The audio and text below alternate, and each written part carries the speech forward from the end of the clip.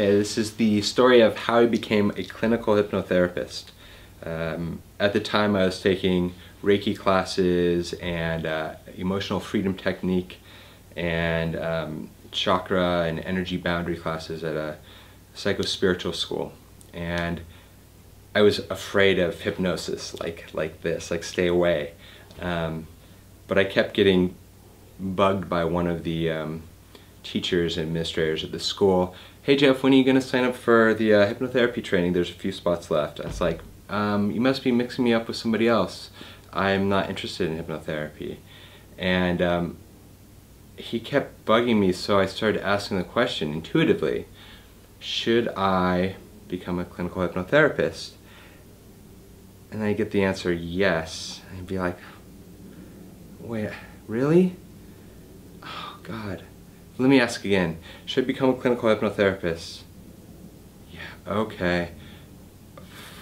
Wow, what am I going to tell people? This is so embarrassing. I had been working as an environmental scientist for 10, 12 years at the time, and was on the exterior very sciencey and analytical and kept my spirituality in the closet where it belonged. But a year prior I'd had this motorcycle accident. The night before the accident I stood outside my apartment and I looked up to the sky and I said, something's got to give. I'm in this comfortable rut in my life. Career, relationship, everything is just fine. Everything's okay, but it's just okay. And I'm not really happy, and I don't really feel like I'm fulfilling my purpose here. And but I can't break out of the rut on my own. So the next day, a deer ran out in front of me. Perfect timing for me to hit it, T-bone the deer going 50 or 60 miles an hour on my motorcycle. And I went to the ER. Was glad to be alive, grateful for everything. And a few days later, when I returned home, I stood back in the same place and looked up to the sky again and said, okay, got it, I'm listening. What do I need to do? What should I do? And the indication was very clear. Pursue in some way, maybe career, maybe as hobby, but just pursue your interest in energy medicine, energy therapy. Okay.